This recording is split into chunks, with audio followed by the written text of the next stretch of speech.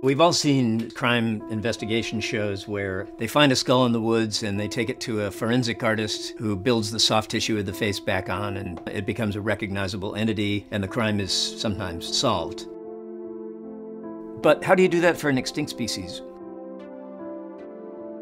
So this is a reconstruction of Homo naledi. It's based on fossils that were found the fall of 2013 deep inside of a cave in South Africa. It's a very interesting species. It's not very much like anything we've found before, so I doubt if there's going to be much argument that this represents a new species.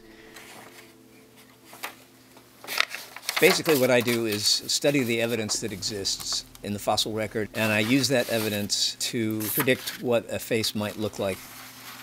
The key to all that is comparative anatomy. So I have to do a lot of facial dissection of great apes, African apes and orangutans and humans.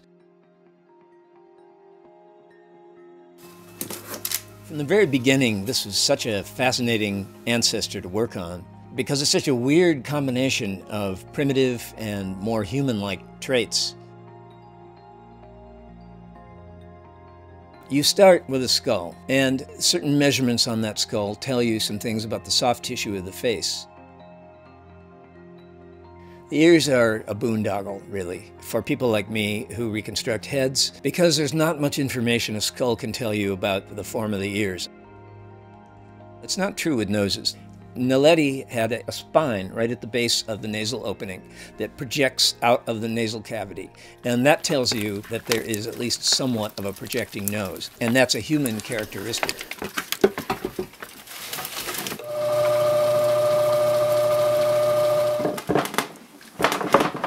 And skin color is a problem I obviously have to deal with. When I'm thinking about the skin color that should be appropriate for a specific prehistoric hominid, I look to the populations that are living there today. In this case, I'm dealing with a form that lived in South Africa, so the San people were a good model for me to base the idea of skin color on. The actual pattern of the hair, we simply don't have that kind of information in the fossil record, so I'm making a guess there, and I'm using commonalities in the hair pattern in faces that you see in great apes and humans. It's a wonderful thing to be in the position of being the guy who figures out what some ancient species that's never been found before looked like.